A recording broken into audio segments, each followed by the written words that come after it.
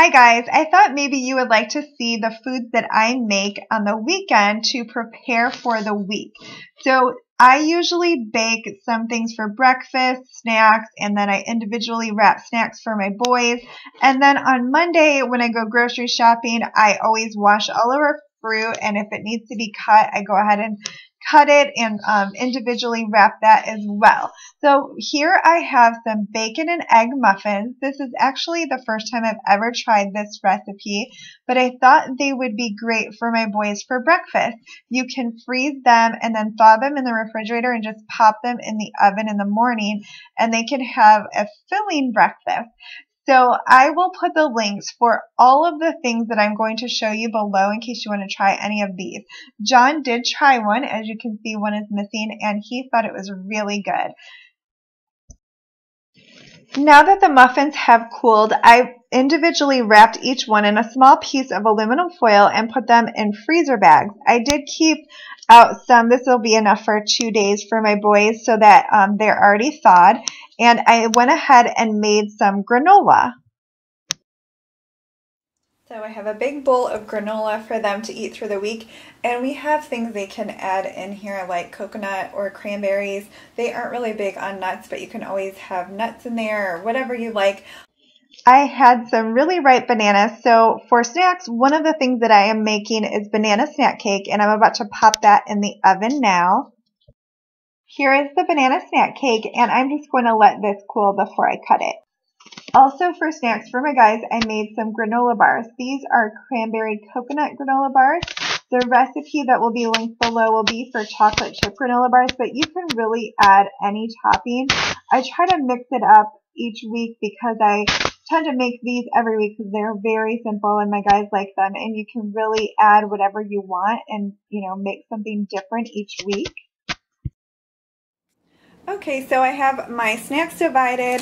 I have some veggie chips and things in here that I put in individual sandwich bags so they can grab for their lunches.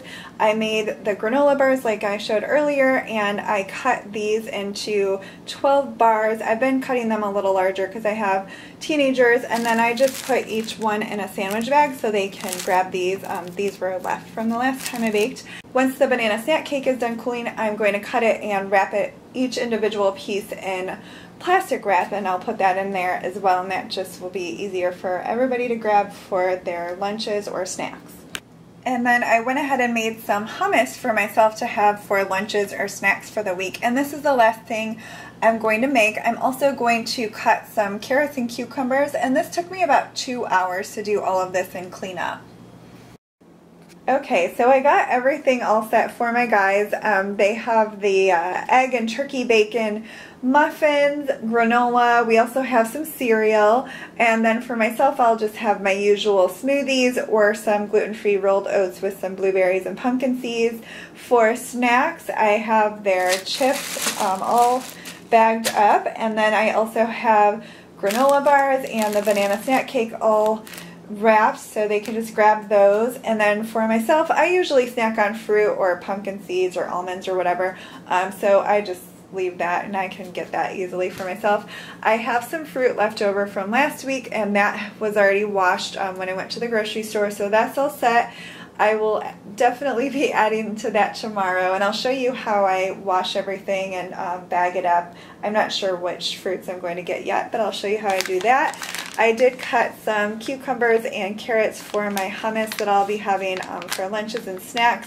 I need to get some more. I bought the last bag of organic carrots at Trader Joe's. Then my fridge is nice and clean and straightened up, and I have some string cheese here. I bought 2 huge packs at Aldi, and I didn't want my kids to eat it all, so it's actually in the back of the refrigerator, and I just take out like 12 per week so that it will last. So I did that. I have sandwich stuff, which my husband likes for his lunches, and then I had some of these rolls in the freezer, and Christian likes his sandwiches on rolls, so a couple days my kids will take sandwiches, so I took those out to thaw. And then for their lunches on other days, they're going to take like pasta with garlic and Parmesan and stuff, so I have everything to make that in the morning. And then a couple days they might take macaroni and cheese, and I just make it really quickly on the stove top. So I have the cheese and milk and butter and everything for that. That's really quick and easy. So we are all set, and I will show you how I get all of our fruit ready tomorrow, and I'll just add that right into this video. I just got back from the grocery store and put all of my groceries away.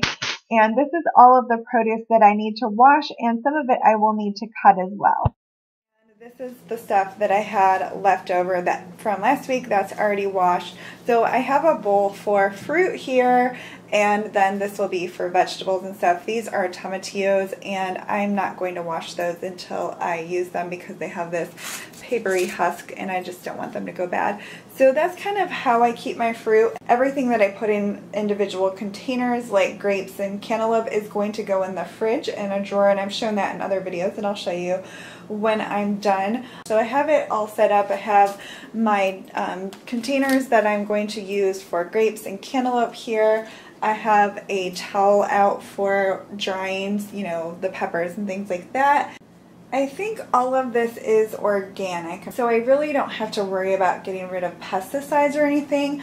I'm just going to wash the dirt off, and plus, you know, people are touching things while they're, you know, grabbing their cantaloupe or whatever, so I like to just wash everything. Okay, so first I just take the stickers off.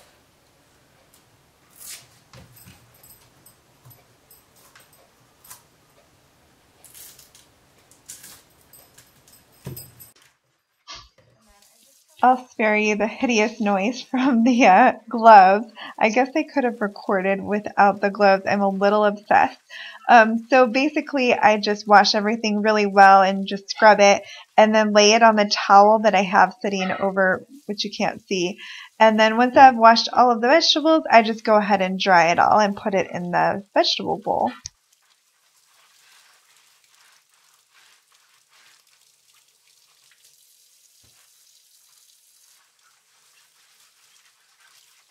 And for my cherry tomatoes, I just dump them into a colander and just rinse these really well.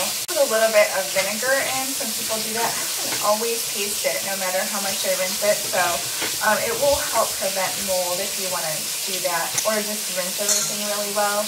And because these are organic and we're in a package, no one was really touching them, so I'm not super worried about that.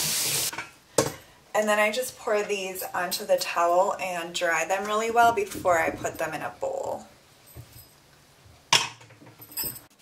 So all of this is washed and dried, and it's here on the table. I don't have a huge kitchen, as you know, so I have very limited counter space, but this, you know, works for me to have these two large bowls on the table, one for vegetables and one for fruit.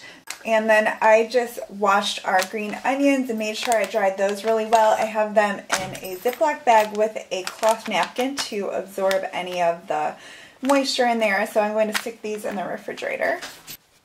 I have my cucumber and carrots all washed for my hummus. I'm only going to wash about half the bag of carrots, and I will do the other half when I use it because I'm not sure when I will need those. So these are all washed, and I'm going to cut these for my hummus for this week. And then I have my apples and peaches here. I just need to remove the stickers, and then I do the same thing where I just, you know, scrub each one individually and then lay it on a towel to dry it really well. So I just washed each one of these and then put them over here on this towel. It's a little bit of work. It really doesn't take that long, but it just helps to not have to do it every day when you go to grab a fruit. And you know how kids are, they don't always wash it, so it just makes it a lot easier. I would say all of this, including like cutting everything, is probably going to take me about a half an hour, so it doesn't take too long.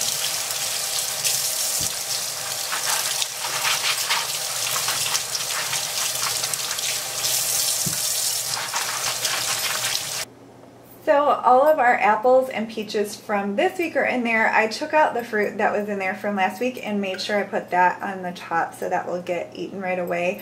And we have no problem going through fruit in our house, so I just wanted to make sure, you know, this plum wasn't at the bottom of the bowl. And now I'm going to work on the grapes. So these are all washed and I took them off the vine. It just makes it a lot easier to put in the containers. It doesn't take up as much room when you take them off the vine. And then I just pour them, I can't see, I just pour them on a towel, and that way I can dry them before I put them in the container.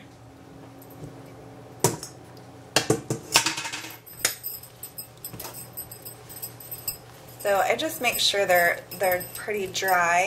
And you could definitely, you know, leave them sit here for a few minutes while you work on something else before you put them in the container, because I don't think they would last as long if they were too wet when you put them in there. So I have a ton of these containers. I like the ones from the Dollar Tree, the Sure Fresh ones.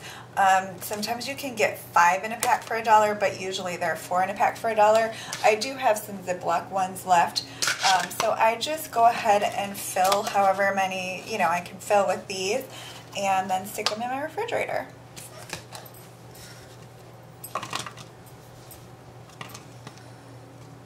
Normally I would do this in a spot where I had more room, but I have the camera over here. So this is kind of how I fill them, and then just stick them in the lid. And you can just, you know, stack them up until you're ready to put them all in the fridge. Makes it super easy. This doesn't take long at all.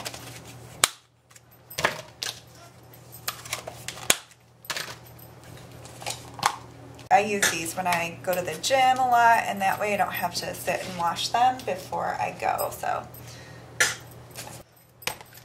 okay, so I have 6 dishes of grapes.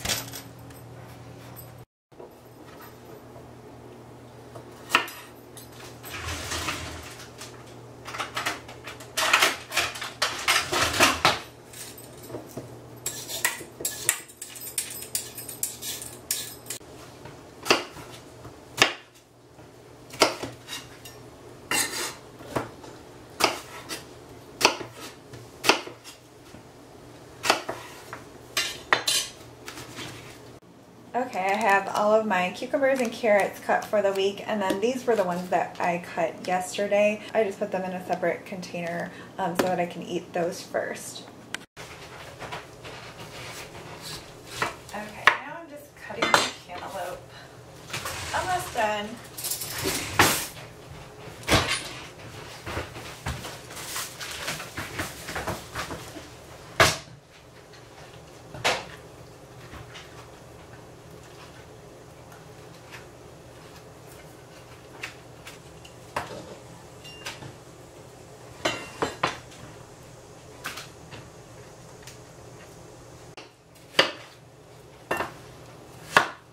Okay, I have all of my cantaloupe set to go in the dishes. I'm not sure how many it'll fill up. I have a few extra dishes as well.